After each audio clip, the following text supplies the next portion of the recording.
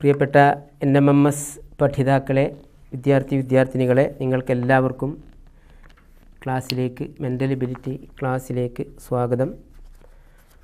നമുക്കറിയാം NMMS പരീക്ഷ ജനുവരി 31-നാണ്. അതിൽ 2 പരീക്ഷയാണുള്ളത്. ഒന്നാമത്തേത് SAT scholastic aptitude test, രണ്ടാമത്തേതാണ് mental ability test എന്നറിയപ്പെടുന്ന മാറ്റ് എന്ന പരീക്ഷ. അതിൽ 90 ചോദ്യങ്ങളാണ് ഉണ്ടാകുക. അതിൽ പരസ്പര ബന്ധം കണ്ടെത്തുക.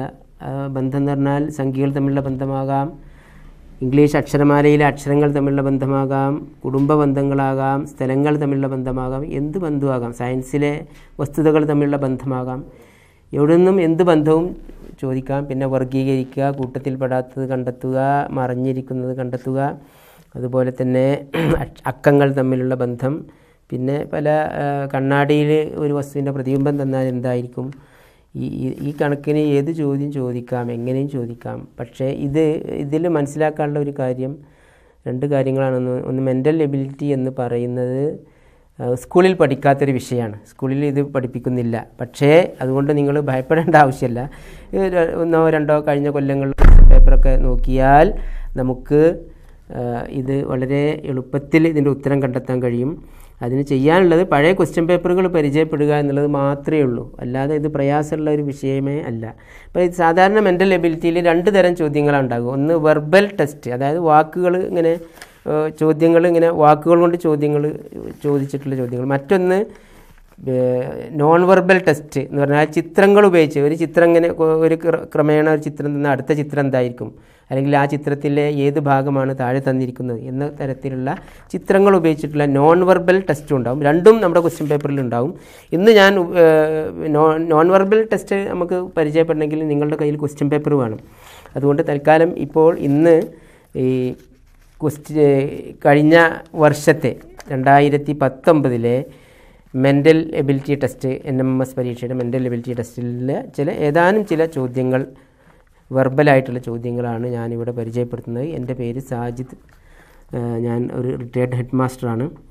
അപ്പോൾ നിങ്ങളോട് എനിക്ക് പറയാനുള്ളത്, ഈ മെൻ്റൽ എബിലിറ്റിയിൽ വേണമെങ്കിൽ ഒരു കുട്ടിക്ക് 90-ൽ 90 മാർക്കും വാങ്ങാൻ കഴിയും. സമയം അനുവദിക്കണം, അതുപോലെ പെട്ടെന്ന് ചെയ്യാനുള്ള കഴിവും വേണം, തെറ്റാതെ ചെയ്യാനുള്ള. അത്രക്കും എളുപ്പമുള്ള ചോദ്യങ്ങളാണ് ഉണ്ടാവുക. അതായത് എല്ലാ കൊല്ലവും ഒരേ ടൈപ്പ് ക്വസ്റ്റ്യൻസാണ് ആവർത്തിക്കുന്നത്. അപ്പോൾ ഒരു 3-4 കൊല്ലത്തെ ക്വസ്റ്റ്യൻ പേപ്പർ നമ്മൾ പരിചയപ്പെട്ടാൽ അത് തന്നെ മതി നമുക്ക് നല്ല മാർക്ക് വാങ്ങാൻ എന്നുള്ളതാണ്. അപ്പോൾ പിന്നെ തെക്ക് വടക്ക് അതുപോലെയുള്ള ബന്ധങ്ങളിൽ നമ്മൾ ഏതായാലും പരിചയപ്പെടാൻ പോവുകയാണ്. കൂടുതൽ ഞാൻ പറയുന്നില്ല.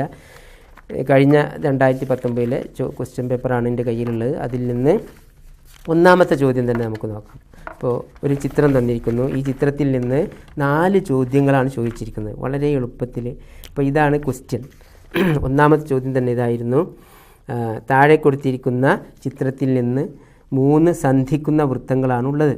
ഓരോന്നും ഓരോ വിഭാഗം ആൾക്കാരെ സൂചിപ്പിക്കുന്നു. വിവിധ ഭാഗങ്ങൾ A മുതൽ G വരെയുള്ള അക്ഷരങ്ങൾ കൊണ്ട് സൂചിപ്പിച്ചിരിക്കുന്നു. 1 മുതൽ 4 വരെ ചോദ്യങ്ങളിലെ പ്രസ്താവനകൾ വായിച്ച ശേഷം ആ പ്രസ്താവനയെ സൂചിപ്പിക്കുന്ന ശരിയായ അക്ഷരം തിരഞ്ഞെടുക്കുക, ശരിയായ ഓപ്ഷൻ തിരഞ്ഞെടുക്കുക. ഇംഗ്ലീഷിലും ക്വസ്റ്റ്യൻ പേപ്പറിൽ ഇംഗ്ലീഷിലും മലയാളത്തിലും ഒരേ പേജിൽ തന്നെ ഇടതുവശത്ത് ഇംഗ്ലീഷും വലതുവശത്ത് മലയാളത്തിലും ക്വസ്റ്റ്യൻസ് ഉണ്ടായിരിക്കും. അപ്പോൾ ഞാൻ മലയാളത്തിലുള്ള ചോദ്യമാണ് ഇവിടെ പറയുന്നത്. ഇത് ഒരു 3 വൃത്തങ്ങൾ, പരസ്പരം സന്ധിക്കുന്ന 3 വൃത്തങ്ങളാണ് ഇവിടെ കൊടുത്തിരിക്കുന്നത്. ഈ വൃത്തങ്ങൾ, ഓരോ വൃത്തവും ഓരോ പ്രത്യേക വിഭാഗം ആൾക്കാരെ സൂചിപ്പിക്കുന്നു. ഈ വൃത്തം ബംഗാളികളാണ്, ബംഗാളികൾ. രണ്ടാമത്തെ വൃത്തം ചിത്രകാരന്മാരാണ്. താഴെയുള്ള വൃത്തം സൂചിപ്പിക്കുന്നത് നർത്തകരെയാണ്, ഡാൻസേഴ്സ്. അതായത് ബംഗാളീസ്, പെയിൻറ്റേഴ്സ് ആൻഡ് ഡാൻസേഴ്സ്. അപ്പോൾ ഇവിടെ ഈ A എന്ന അടയാളപ്പെടുത്തി. ഇത് B ആണ്, ഇത് C ആണ്, ഇത് D ആണ്, ഇത് E ആണ്, ഇത് Fഉം ഇത് Gയും ആണ്. അപ്പോൾ ഈ ചിത്രത്തിൽ നിന്നുള്ള ചോദ്യങ്ങളാണ് നമ്മൾക്ക് പിന്നെ ഉത്തരം കണ്ടെത്തേണ്ടത്. ഇതിൽ നിന്ന് 4 ചോദ്യങ്ങളുണ്ട്, 4 മാർക്കിനുള്ളിൽ.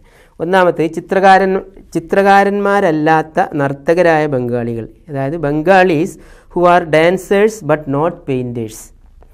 അപ്പോൾ ബംഗാളികളാകണം, പക്ഷേ അവർ ചിത്രകാരന്മാരാകരുത്, നർത്തകരും ആകരുത്. ബംഗാളികൾ എന്ന് പറയുന്നത് A, B, C, D എല്ലാം ബംഗാളികളാണ്. പക്ഷേ അതിൽ ചിത്രകാരന്മാർ ആയിട്ടുള്ളത് ബംഗാളികളിൽ ചിത്രകാരന്മാരായിട്ടുള്ളത് ബിയും സിയുമാണ്. ചിത്രകാരന്മാരുമാണ് ബംഗാളികളുമാണ്. അതുപോലെ നർത്തകരായിട്ടുള്ളത് ഡിയും സിയുമാണ്. അപ്പോൾ ബംഗാളികളിൽ ചിത്രകാരന്മാരും അല്ല നർത്തകരും അല്ല. അപ്പോൾ ബംഗാളി എ ആണ്, വളരെ എളുപ്പത്തിൽ കണ്ടെത്താൻ കഴിയും. ബി ആണെങ്കിൽ ബംഗാളിയാണ് ചിത്രകാരനാണ്. സി ആണെങ്കിൽ ബംഗാളിയാണ് ചിത്രകാരനുമാണ് നർത്തകനുമാണ്. ഡി ആണെങ്കിൽ ബംഗാളിയാണ് നർത്തകനാണ്. എന്നാൽ എ എന്ന് പറയുന്ന ചോദ്യം ഇതാണ്, ചിത്രകാരന്മാരല്ലാത്ത തെറ്റിപ്പോയി. ചോദ്യം ഇതാണ്, ചിത്രകാരന്മാരല്ലാത്ത നർത്തകരായ ബംഗാളികളാണ് ചോദ്യം. നർത്തകരാണ്, പക്ഷേ ചിത്രകാരന്മാരല്ല. അപ്പോൾ നർത്തകർ എന്ന് പറഞ്ഞാൽ ഈ വൃത്തത്തിൽ പെടുന്നതാണ്. അപ്പോൾ ഡി ആണ്. ചിത്രകാരന്മാരാകാൻ പാടില്ല. ചിത്രകാരന്മാരാകുമ്പോൾ സി പെടാൻ പറ്റില്ല. അപ്പോൾ ബംഗാളിയും ആകണം നർത്തകനും ആകണം, എന്നാൽ ചിത്രകാരൻ ആകാൻ പാടില്ല. അത് ഡി ആണ്. അപ്പോൾ ഉത്തരം ഡി ആണ്. ചിത്രകാരന്മാരല്ലാത്ത നർത്തകരായ ബംഗാളികൾ ഏതാണ്? ഡി ആണ്. നെക്സ്റ്റ്, അതിന് 4 ഓപ്ഷൻസ് കൊടുക്കുന്നുണ്ട് ഓരോന്നിലോട്ടോ, ബി സി ഇ ഡി എന്ന്. അത് ഞാൻ പറയുന്നില്ല, അല്ലാതെ തന്നെ നമുക്ക് ഉത്തരം കണ്ടെത്താൻ വളരെ എളുപ്പമാണ്. മറ്റൊന്ന്, ചിത്രകാരന്മാരും നർത്തകരുമായ ബംഗാളികൾ. Bengalis who are painters as well as dancers. ചിത്രകാരന്മാരാകണം, നർത്തകരും ആകണം, ബംഗാളികളും ആകണം. മൂന്നും കൂടി ചേർന്ന ഇതിൽ നമുക്കറിയാം സി ആണ്. ബി എന്ന് പറയുന്നത് എന്തല്ല, നർത്തകനല്ല. ഈ പിന്നെ ബംഗാളിയല്ല. ഡിയോ ചിത്രകാരനുമല്ല. അപ്പോൾ മൂന്നും കൂടി ആയിട്ടുള്ളത് സി ആണ്. അപ്പോൾ ചിത്രകാരന്മാരും നർത്തകരുമായ ബംഗാളികൾ സി ആണ്. ഇനി നർത്തകരല്ലാത്ത, മൂന്നാമത്തെ ചോദ്യം, നർത്തകരല്ലാത്ത ചിത്രകാരന്മാരായ ബംഗാളികൾ. Bengalis who are painters but not dancers. അപ്പോൾ ഡാൻസേഴ്സ് ആകാൻ പാടില്ല എന്ന് പറഞ്ഞാൽ ഈ താഴെയുള്ള വൃത്തത്തിൽ പെടാൻ പാടില്ല. താഴെയുള്ള വൃത്തത്തിൽ പെടാത്ത ചിത്രകാരന്മാരായ ബംഗാളി ആകണം, ചിത്രകാരനും ആകണം. അതേതാണ്? ബി ആണ്. അപ്പോൾ നർത്തകരല്ലാത്ത ചിത്രകാരന്മാരായ ബംഗാളികൾ ബി ആണ്. വളരെ എളുപ്പത്തിൽ കണ്ടെത്താൻ കഴിയും. അതുപോലെ തന്നെ 4ാമത്തെ ക്വസ്റ്റ്യൻ, ബംഗാളികളോ നർത്തകരോ അല്ലാത്ത ചിത്രകാരന്മാർ. ബംഗാളിയാകാൻ പാടില്ല, ബംഗാളിൻ്റെ വൃത്തത്തിലും പെടാൻ പാടില്ല, നർത്തകൻ്റെ വൃത്തത്തിലും പെടാൻ പാടില്ല. അങ്ങനത്തെ ചിത്രകാരനാരാണ്? എഫ് മാത്രമാണ്. എഫ് എന്ന് പറയുന്ന ആൾ ചിത്രകാരനാണ്, പക്ഷേ he is not A Bengali and he is not A dancer. അപ്പോൾ എഫ്, അതിൻ്റെ ആൻസർ എഫ് ആണ്. ഇങ്ങനെ വളരെ സിമ്പിളായിട്ടുള്ളൊരു ക്വസ്റ്റ്യനിൽ നിന്ന് 4 ചോദ്യങ്ങളാണ് നമുക്ക് തന്നിരിക്കുന്നത്. ഇത്തരം മറ്റു ചോദ്യങ്ങളൊക്കെ നമ്മൾ കണ്ടെത്തി പഠിക്കുക എന്നുള്ളതാണ്. ഇനി മറ്റൊരു ചോദ്യം ഇതിൽ നിന്ന്, അടുത്ത ചോദ്യങ്ങളൊക്കെ വെർബൽ ക്വസ്റ്റ്യൻസ് ആണ്. അത് നമുക്ക് പിന്നീട് ഇതിന് 2 പാർട്ടുകളുണ്ട്. ഇതിന് 1ാമത്തെ പാർട്ടാണ് ഇപ്പോൾ എടുത്തുകൊണ്ടിരിക്കുന്നത്. അപ്പോൾ അതിലുള്ള ചോദ്യങ്ങൾ, മറ്റൊരു ചോദ്യമാണ് പരസ്പരം ബന്ധം കണ്ടെത്തുക എന്ന് പറഞ്ഞല്ലോ, അങ്ങനെയുള്ള ഒരു ക്വസ്റ്റ്യനാണ്. എല്ലാ ക്വസ്റ്റ്യൻ പേപ്പറിലും വരുന്ന ടൈപ്പ് ചോദ്യമാണ് ഇനി പറയാൻ പോകുന്നത്. ആമി, നികിത, അപ്പു, നന്ദ, ശിവ, 5 പേരാണ്. ആമി, നികിത, അപ്പു, നന്ദ, ശിവ എന്നീ 5 കുട്ടികൾ സുഹൃത്തുക്കളാണ്.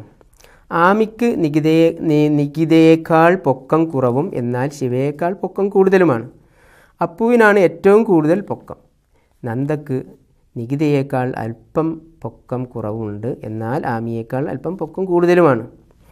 ഈ 3 ബന്ധം വെച്ചുകൊണ്ട് നമുക്ക് പല ചോദ്യങ്ങൾ, ആരാണ് ഏറ്റവും കൂടുതൽ പൊക്കമുള്ളത്, ഏറ്റവും കുറവുള്ളത് നോക്കുക. അപ്പോൾ നമ്മൾ ഇത് തന്നിരിക്കുന്ന ഏറ്റവും പൊക്കം കൂടുതലുള്ള ആളെ നമ്മൾ മുകളിൽ വെക്കുക.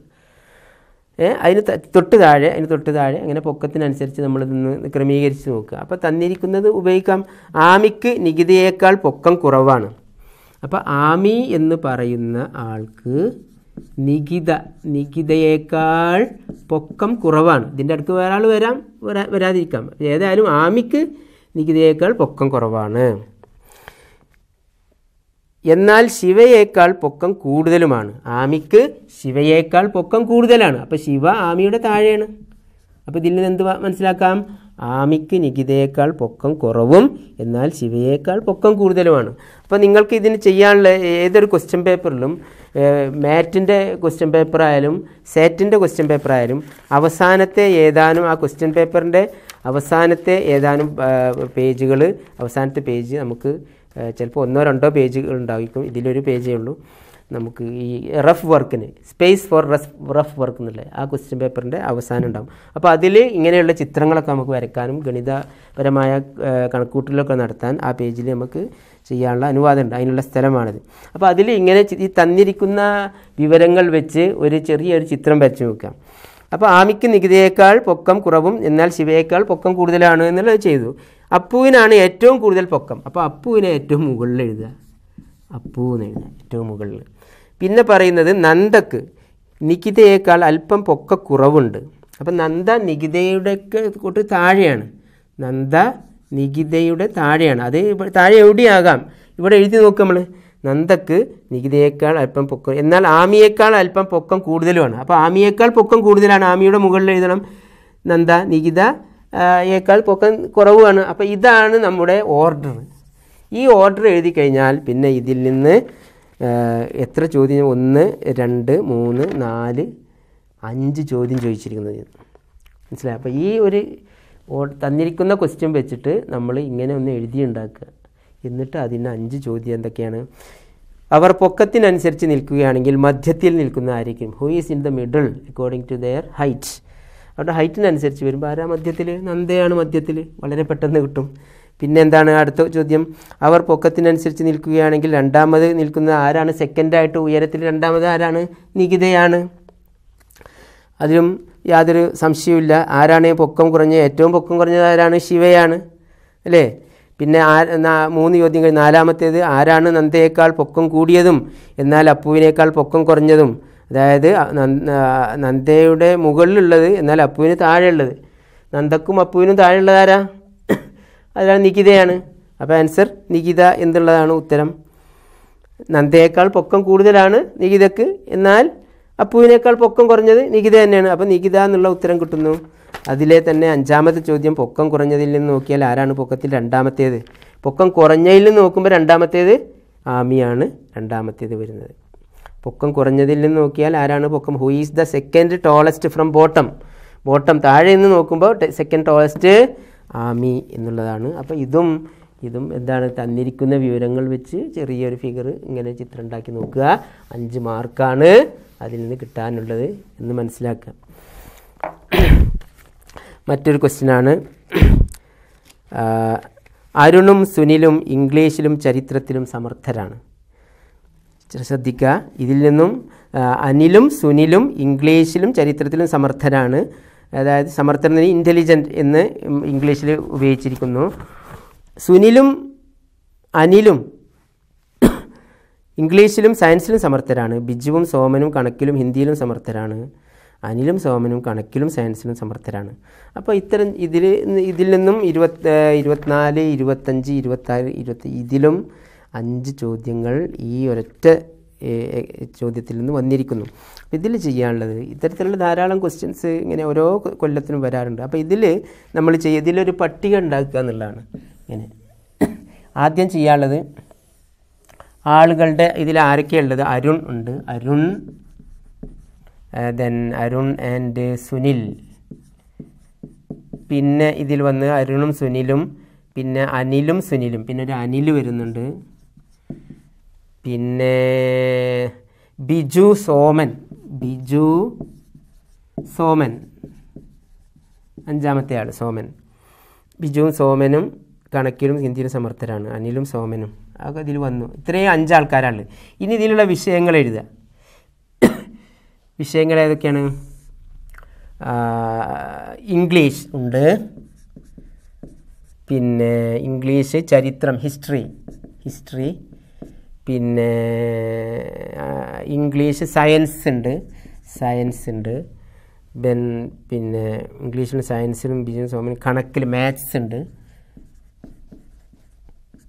പിന്നെ കണക്ക് ഹിന്ദി ഇതിൽ വരുന്നുണ്ട്.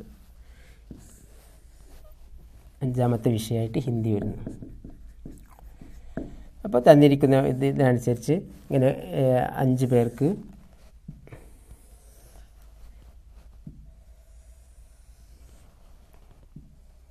5 കള്ളികൾ വരയ്ക്കുക.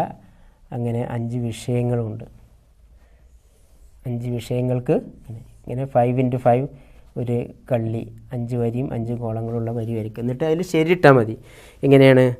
അരുണും സുനിലും ഇംഗ്ലീഷിലും ചരിത്രത്തിലും സമർത്ഥരാണ്. അപ്പോൾ ഇതൊക്കെ ലാസ്റ്റ് പേജിൽ ഈ പിന്നെ സ്പേസ് ഫോർ റഫ് വർക്ക് എന്നുള്ളതിൽ നിങ്ങൾ വരയ്ക്കുക. അങ്ങനെ വരച്ചാലേ ഇതിൻ്റെ ഉത്തരം പെട്ടെന്ന് കാണാൻ കഴിയുള്ളൂ. അരുണും സുനിലും ഇംഗ്ലീഷിലും ചരിത്രത്തിലും സമർത്ഥരാണ്. അപ്പോൾ അരുണും സുനിലും ഇംഗ്ലീഷും ചരിത്രത്തിലും ശരിയിട്ട് കൊടുക്കുക. അപ്പോൾ അരുൺ ഇംഗ്ലീഷിലും ഹിസ്റ്ററിയിലും ഉണ്ട്, സുനിലും ഉണ്ട് ഇംഗ്ലീഷിലും ഹിസ്റ്ററിയിലും. പിന്നെ അനിലും സുനിലും ഇംഗ്ലീഷിലും സയൻസിലും സമർത്ഥരാണ്. അപ്പോൾ അനിലും സുനിലും ഇംഗ്ലീഷിലും സയൻസിലും, സുനിൽ ഇവിടെ ആദ്യം ഉണ്ട്, പിന്നെ അനിൽ ഇംഗ്ലീഷിലും ഉണ്ട്, പിന്നെ സുനിലും ഉണ്ട്, ഇംഗ്ലീഷിലും ഉണ്ട്, സയൻസിലും ഉണ്ട്.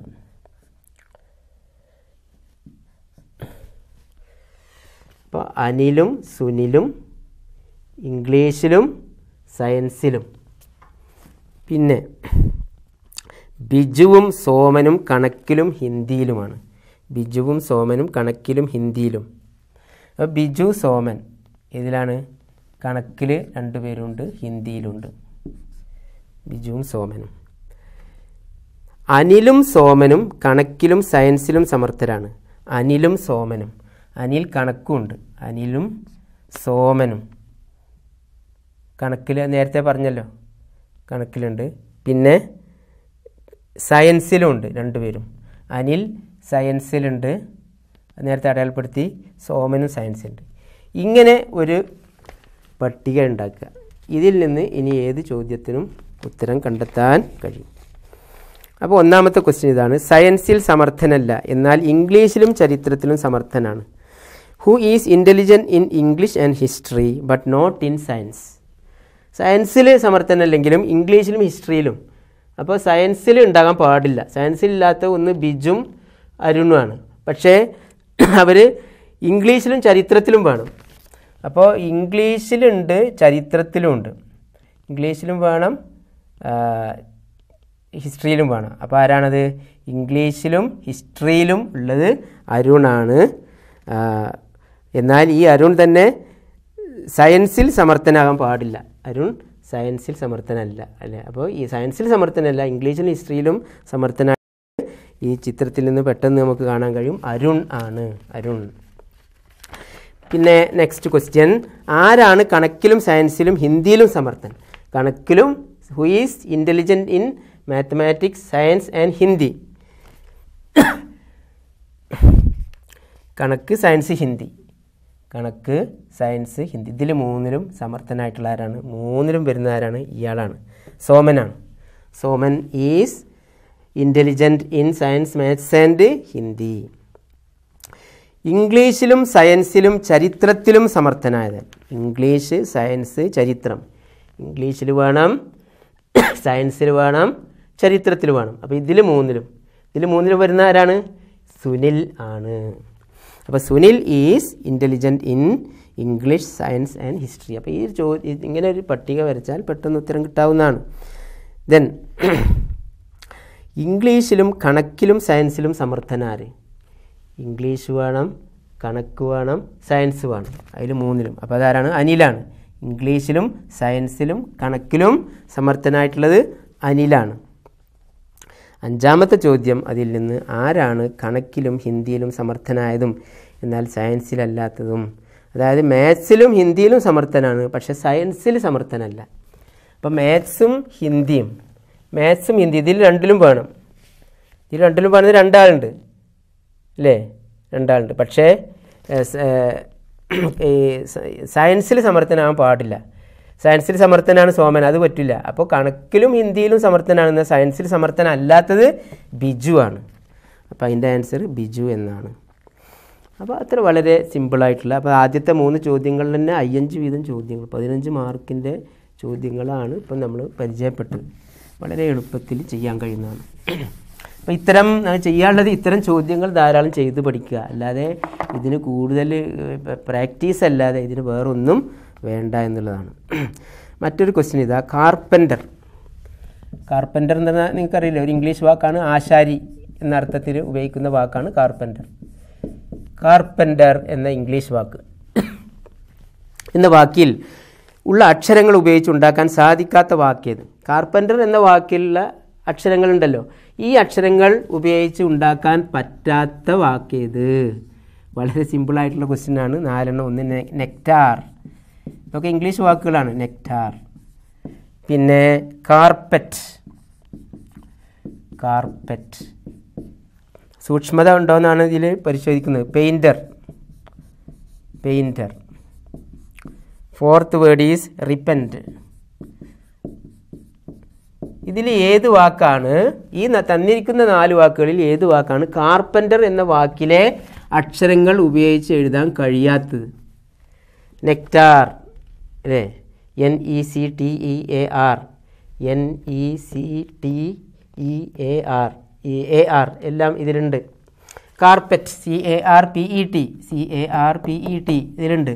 പെയിൻറ്റർ PAINTER, PAI ഇതിലില്ല, NTER ഉണ്ട്, I ഇല്ല ആണോ. അപ്പോൾ പെയിൻറ്റർ എന്നുള്ള വാക്ക് നമുക്ക് കാർപ്പൻ്റർ എന്നുള്ള വാക്കിൽ അക്ഷരം കൊണ്ട് ഉണ്ടാക്കാൻ കഴിയില്ല. ബിക്കോസ് I എന്ന വാക്ക് കാർപ്പൻ്റർ എന്ന വാക്കിൽ I എന്ന അക്ഷരം, the letter I is not present in the word carpenter. അതുകൊണ്ട് we cannot write the word painter using the letters of carpenter. അപ്പോൾ അത് വളരെ സിമ്പിളായിട്ടുള്ള ചോദ്യമാണ്. റിപ്പൻറ്റ് REPENT അതൊക്കെ ഈ 3 വാക്കുകളും ഇതുകൊണ്ട് ഉണ്ടാക്കാം, പക്ഷേ പെയിൻറ്റർ ഉണ്ടാക്കാൻ കഴിയില്ല. സിമ്പിളായിട്ടുള്ള ചോദ്യമാണ്. പിന്നെ ഡിക്ഷണറിയിൽ അതാണ്, അതും സാധാരണ ചോദിക്കുന്നൊരു ചോദ്യമാണ്. English. Arrange the words in the sequence in which they occur in the dictionary and then choose the exact sequence. താഴെ തന്നിരിക്കുന്ന വാക്കുകളെ ഒരു ഡിക്ഷണറിയിൽ വരുന്നത് പോലെ എഴുതിയിട്ട് ആ സീക്വൻസ് കണ്ടെത്തുക. എങ്ങനെയായിരിക്കും ആദ്യം വരുന്നത്? A bankrupt. ബാങ്ക്രപ്റ്റ് എന്ന് പറഞ്ഞാൽ എന്താണ്? എല്ലാം പിന്നെ നശിച്ച അല്ലെങ്കിൽ സ്വത്തുക്കളൊക്കെ നഷ്ടപ്പെട്ട ആൾക്കാണ് ബാങ്ക്രപ്റ്റ് എന്ന് പറയും. B bacterium. ബാക്ടീരിയ എന്നുള്ളതിൻ്റെ സിംഗുലറാണ് bacterium, bacterium. C bathroom. 4 D എന്ന വാക്ക് ബാർബർ. ഈ പറയുന്ന വാക്കുകളെ ഒരു ഡിക്ഷണറിയിൽ വരുന്നത് പ്രകാരം അറേഞ്ച് ചെയ്താൽ ആദ്യം വരുന്നത് ആദ്യം, പിന്നെ വരുന്നത് ഡിക്ഷണറിയിൽ വാക്ക് വരുന്നത് നിങ്ങൾക്ക് അറിയാമല്ലോ. എ കൊണ്ട് തുടങ്ങുന്ന വാക്കുകൾ അതിൽ തന്നെ എ കൊണ്ട് തുടങ്ങുന്നുണ്ടെങ്കിൽ, അല്ലെങ്കിൽ B കൊണ്ട് തുടങ്ങുന്നത് ആദ്യം, പിന്നെ AC കൊണ്ട് തുടങ്ങുന്നത്, AC കൊണ്ട് തുടങ്ങുന്നത് തന്നെ ACA കൊണ്ട് തുടങ്ങുന്നത്, ACB കൊണ്ട് തുടങ്ങുന്നത്, അങ്ങനെയാണല്ലോ ഡിക്ഷണറിയിൽ വാക്കുകൾ അറേഞ്ച് ചെയ്യുക. അപ്പോൾ ഇതിൽ ഡിക്ഷണറി നോക്കാൻ അറിയുന്നവർക്ക് പെട്ടെന്ന് ആദ്യം B ആണ് എല്ലാത്തിലും ഉള്ളത്, അപ്പോൾ അത് ഏതൊക്കെ പറ്റില്ല. പിന്നെ എല്ലാത്തിലും A ആണ്, അതുമല്ല. പിന്നെ മൂന്നാമത്തെ വാക്ക് N ഉണ്ട്, C ഉണ്ട്, R ഉണ്ട്, T ഉണ്ട്. അപ്പോൾ ആദ്യമുള്ളതിൽ മൂന്നാമത്തെ ലെറ്ററിൽ ആദ്യം വരുന്നത് C ആണ്, അപ്പോൾ ഫസ്റ്റ് വരുന്നത് B ആണ്. ബാക്ടീരിയം ആണ് ആദ്യം വരിക. പിന്നെ പിന്നെ N ഉണ്ട്, R ഉണ്ട്, T ഉണ്ട്. അതിൽ പിന്നെ N ആണല്ലോ ആദ്യം വരിക, അപ്പോൾ BA ആണ് പിന്നെ വരിക. അപ്പോൾ BAC കഴിഞ്ഞാൽ പിന്നെ BAN, പിന്നെ BAR ആണ് വരിക, അപ്പോൾ D. പിന്നെയാണ് BAT വരിക ബാത്റൂമിൽ, അപ്പോൾ C. അപ്പോൾ ഇതിൻ്റെ ഓർഡർ BADC. ഡിക്ഷണറി നോക്കാൻ അറിയുന്നവർക്ക് ഏറ്റവും എളുപ്പത്തിൽ കണ്ടെത്താൻ കഴിയുന്നതാണ്. അതുപോലെ മറ്റൊരു ചോദ്യം കൂടി ഉണ്ട്, ഞാനിവിടെ നിങ്ങൾക്ക് അറിയാവുന്നതായതുകൊണ്ട് ഈ ചോദ്യം ഞാൻ ആവർത്തിക്കുന്നില്ല. അതിന് 2 ചോദ്യങ്ങളുണ്ട്. അതുകൊണ്ട് ഇത് വളരെ ഏറ്റവും ഷുവറായിട്ടുള്ള എല്ലാ ക്വസ്റ്റ്യൻ പേപ്പറിലും കാണുന്നതാണ്. വാക്കുകളെ ഡിക്ഷണറിക്കൽ രൂപത്തിൽ പിന്നെ അറേഞ്ച് ചെയ്യുക എന്നുള്ളത്. അപ്പോൾ ഡിക്ഷണറി നോക്കാൻ അറിയാത്തവർ അത് പഠിച്ചു വെക്കുക, അത്ര ഞാൻ പറയുന്നുള്ളൂ. മറ്റൊന്ന്, അടുത്ത ക്വസ്റ്റ്യൻ. 10ാം ക്ലാസ്സിൽ ഒരു ക്ലാസ്സിൽ അരുണിമ മുകളിൽ നിന്നും 10ാമത്തെ റാങ്കിലും പിന്നിൽ നിന്നും 40ാമത്തെ റാങ്കിലുമാണ്. എന്നാൽ ആ ക്ലാസ്സിൽ എത്ര കുട്ടികളുണ്ട്? നല്ലൊരു ചോദ്യമാണ്. ഒരു ക്ലാസ്സിൽ അരുണിമ മുകളിൽ നിന്ന് പറഞ്ഞാൽ ഏറ്റവും ടോപ്പ് മാർക്ക് വാങ്ങിയവരിൽ നിന്നും 10ാമത്തെ റാങ്ക്, മുകളിൽ നിന്ന് ഇവിടുന്ന് ഇങ്ങനെ പോകുമ്പോൾ അരുണിമ 10ാമതാണ് അരുണിമ. പിന്നെ പിന്നിൽ നിന്ന് എണ്ണിയപ്പോൾ 40ാമതാണ് ഇവള്. പിന്നിൽ നിന്ന് വരുമ്പോൾ ഈ കുട്ടി തന്നെ 40ആണ്. അപ്പോൾ ഈ ക്ലാസ്സിൽ ആകെ എത്ര കുട്ടികളുണ്ട്? അപ്പോൾ അതിനുള്ള മാർഗം എന്താണ്? അത് വളരെ സിമ്പിളായിട്ടുള്ള ഒരു മെൻ്റൽ മാനസിക ശേഷി. ഇപ്പോൾ അരുണിമക്ക് 10ാമതാണെങ്കിൽ അരുണിമക്കയുടെ മുമ്പിൽ എത്ര ആളുണ്ട്? 9 ആളുണ്ട്. മുമ്പിൽ 9 പേരുണ്ട്. പിന്നിൽ നിന്ന് 40 ആകുമ്പോൾ അരുണിമയുടെ പിന്നിൽ എത്ര പേരുണ്ട്? 39 ആളുണ്ട്. അപ്പോൾ അരുണിമയുടെ മുമ്പിൽ 9 ഉണ്ട്, അരുണിമയുടെ പിന്നിൽ 39 ഉണ്ട്, പിന്നെ അരുണിമയുണ്ട്. അപ്പോൾ ആ ക്ലാസ്സിലാകെ 9 + 1 + 39 എന്ന് പറഞ്ഞാൽ 49 കുട്ടികളുണ്ട് എന്നർത്ഥം. അപ്പോൾ അത് കാണാനുള്ള, അപ്പോൾ മുന്നിൽ നിന്ന്, അപ്പോൾ അത് എളുപ്പമാർഗ്ഗത്തിൽ എങ്ങനെ കാണാം? മുന്നിൽ നിന്ന് 19ഉം പിന്നിൽ നിന്ന് 40ഉം ആണെങ്കിൽ അതിൽ ആകെ എത്ര കുട്ടികളുണ്ടെന്ന് കാണാൻ 10ഉം 40ഉം കൂട്ടിയിട്ട് 1 കുറച്ചാൽ മതി. കാരണം ആദ്യത്തെ 10ൽ അരുണിമ വരും, പിന്നെന്നുള്ള 40ലും അരുണിമ തന്നെ വരുന്നുണ്ട്. അപ്പോൾ ഒരു അരുണിമനെ കുറക്കണം, 10ഉം 40ഉം കൂട്ടി 1 കുറക്കുക. അതാണ് 49 കുട്ടികൾ ആ ക്ലാസ്സിലുണ്ട്. അടുത്ത ചോദ്യം മാത്തമാറ്റിക്സ് എന്നുള്ള ചോദ്യം ഇതിൽ വരാമെന്നുള്ളതിനൊരു ഉദാഹരണമാണ് ഇത്. അടുത്ത ചോദ്യം ഈ മെൻ്റൽ എബിലിറ്റിയിൽ ഗണിതപരമായിട്ടുള്ള ചോദ്യങ്ങൾ, സംഖ്യാക്രമം, കുറേ സംഖ്യകൾ തന്നിട്ട് അടുത്ത സംഖ്യ ഏത് എന്നുള്ളത് ചോദിക്കാം. അല്ലെങ്കിൽ ശതമാനമായിട്ട് ബന്ധപ്പെട്ട വളരെ സിമ്പിളായിട്ടുള്ള, അത് കണക്ക് കൂട്ടാൻ മനസ്സിൽ തന്നെ കൂട്ടാൻ പറ്റുന്ന ചോദ്യം. അതാണ് മെൻ്റൽ എബിലിറ്റി എന്ന് പറയുന്നത്. ഇപ്പോൾ ഒരു വസ്തുവിൻ്റെ വിറ്റ വില 560 രൂപയാണ്. ഒരു വസ്തുവിൻ്റെ വിറ്റ വില എന്നുള്ളത് സെല്ലിംഗ് പ്രൈസ് എന്ന് ഇംഗ്ലീഷിൽ പറയും. കിട്ടിയ ലാഭം 12%. ലാഭം എന്ന് പറഞ്ഞാൽ പ്രോഫിറ്റ്. ലാഭം 12%. അപ്പോൾ വിറ്റ വില 560 രൂപയാണ്, ലാഭം 12% എങ്കിൽ വസ്തുവിൻ്റെ വില എന്ത്? വില എന്ത് എന്ന് പറഞ്ഞാൽ വാങ്ങിയ വിലയാണ് ഉദ്ദേശിച്ചത്. കോസ്റ്റ് പ്രൈസ് എന്ന് ഇംഗ്ലീഷിൽ പറയും. വാങ്ങിയ വിലക്ക് കോസ്റ്റ് പ്രൈസ് എന്ന് പറയും, ലാഭത്തിന് പ്രോഫിറ്റ് എന്ന് പറയും, പിന്നെ വിറ്റ വിലക്ക് പിന്നെ സെല്ലിംഗ് പ്രൈസ് എന്ന് പറയും. നഷ്ടമാണെങ്കിൽ ലോസ്, LOSS എന്ന് പറയും. അപ്പോൾ ഇവിടെ 560 രൂപയ്ക്ക് ഒരു സാധനം വിറ്റപ്പോൾ 12% ലാഭം കിട്ടി. അപ്പോൾ ലാഭം കണക്കാക്കുന്നത് ശ്രദ്ധിക്കുക, മാത്സിലായാലും മെൻ്റൽ എബിലിറ്റിയിലായാലും ലാഭം അല്ലെങ്കിൽ പ്രോഫിറ്റ് കണക്കാക്കുന്നത് വാങ്ങിയ വിലക്കാണ്.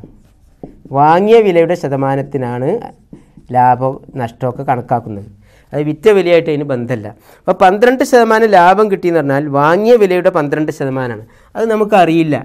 560 രൂപയ്ക്ക് വിറ്റു, അപ്പോൾ ലാഭം 12% കിട്ടിയെന്ന് പറഞ്ഞാൽ അതിൻ്റെ അർത്ഥം വാങ്ങിയ വിലയും അതിൻ്റെ 12% കൂടി ചേർന്നതാണ് 560. അപ്പോൾ വാങ്ങിയ വില ഗുണിക്കണം, വാങ്ങിയ വിലയുണ്ട്, പിന്നെ അതിൻ്റെ 12% ഉണ്ട്. വാങ്ങിയ വില എന്ന് പറഞ്ഞാൽ വാങ്ങിയ വിലൻ്റെ 100% തന്നെയാണ്. പിന്നെ ലാഭം 12% എന്ന് പറയുമ്പോൾ 112%. അതാണ് മനസ്സിലാക്കേണ്ടത്. അതാണ് 560. ഒരു വസ്തുവിൻ്റെ വാങ്ങിയ വിലയും 12% കൂടിയിട്ടാണല്ലോ 560 കിട്ടിയത്. കാരണം ലാഭം കണക്കാക്കുന്നത്, ലാഭം 12% എന്ന് പറഞ്ഞാൽ വാങ്ങിയ വിലക്കാണ്. അപ്പോൾ വാങ്ങിയ വിലയും അതിൻ്റെ 12% എന്ന് പറയുന്നത് വാങ്ങിയ വിലയുടെ 112%. കാരണം വാങ്ങിയ ലാഭം മാത്രമല്ലല്ലോ ഇത് ലാഭം വാങ്ങിയ വില അടക്കമാണ്. ലാഭം മാത്രമാണെങ്കിൽ വാങ്ങിയ വില ഗുണിക്കണം 12/100 എന്ന് എഴുതിയാൽ മതി. ഇവിടെ അതല്ല ചോദ്യം, വിറ്റ വിലയാണ്. വിറ്റ വില എന്ന് പറഞ്ഞാൽ വാങ്ങിയ വിലയും ലാഭവും അടക്കമാണല്ലോ. അപ്പോൾ വാങ്ങിയ വിലയുടെ 100% അതിൻ്റെ 12% കൂടിയതാണ് 560. അപ്പോൾ അതിൽ നിന്ന് വാങ്ങിയ വില കാണാൻ വാങ്ങിയ വില അല്ലെങ്കിൽ കോസ്റ്റ് പ്രൈസ് എന്നാണ് പറയുന്നത്. കോസ്റ്റ് പ്രൈസ് എന്ന് പറഞ്ഞാൽ നേരെ തിരിച്ച് എടുത്താൽ മതി. 560 ഗുണിക്കണം 100/112 എന്നാണ് വരിക. വാങ്ങിയ വില കിട്ടാൻ ഈ 112/100നെ സമത്തിൻ്റെ മറുഭാഗത്തേക്ക് കൊണ്ടുപോകണം. അപ്പോൾ ഒരു ഇടത് ഭാഗത്തു നിന്ന് 112/100 വലത് ഭാഗത്തേക്ക് പോകുമ്പോൾ 112/100 100/112 ആയിട്ട് മാറും. 560 ഇവിടെ ഉണ്ട് താനും. അപ്പോൾ 560 ഗുണിക്കണം 100/112 നമുക്കറിയാം. 560ന് എത്ര 112 ഉണ്ട്? 5 112 ആണ്. 5 112 ആണ് 560. 5 100 500ഉം 5 12 60ഉം 560. അപ്പോൾ 5 ഗുണിക്കണം 100 വാങ്ങിയ വില 500 രൂപയാണ് എന്നർത്ഥം. കോസ്റ്റ് പ്രൈസ് ഈസ് 500 റുപ്പീസ് എന്നർത്ഥം. അപ്പോൾ നഷ്ടം അങ്ങനെ തന്നെ. നഷ്ടമാണെങ്കിൽ വാങ്ങിയ വിലയ്ക്ക് തന്നെയാണ് നഷ്ടം കണക്കാക്കുക. ഇപ്പോൾ 12% നഷ്ടമാണെങ്കിൽ നമ്മൾ പറയുക വാങ്ങിയ വില ഗുണിക്കണം 100ന്ന് 12 കുറക്കുക, 88/100 ആയിരിക്കും 560. 12% നഷ്ടത്തിന് വിറ്റപ്പോഴാണ് 560 രൂപ കിട്ടിയതെങ്കിൽ വാങ്ങിയ വില ഗുണിക്കണം 88/100 ആയിരിക്കും ഈ 560.